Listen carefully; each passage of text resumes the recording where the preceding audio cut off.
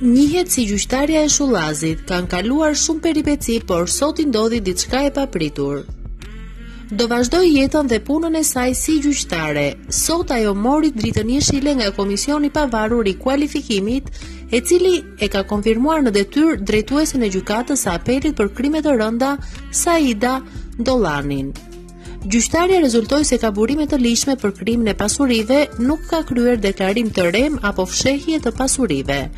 Në adresë të gjyqtares ishin bërë 7 denoncime, përfshirë dhe atë të bërë nga Emiliano Shullazi dhe 4 të pandehurit, por asnjë prej denoncimeve nuk krijoi probleme për Dollanin. Trupi gjykues I KPK-s nuk gjeti asnjë problem në kriterin e pasurisë, atë të pastërtisë së figurës, si dhe atë të aftësive personale të zonjës Dollani. Në muajin maj, gjyqtarja Dollani u mor në mbrojtje dhe në ruajtje nga policia e shtetit, së bashku me antarët të familjes së saj, pasi dyshohej se ishte kërcënuar nga antarët të bandës së Emiliano Shullazit.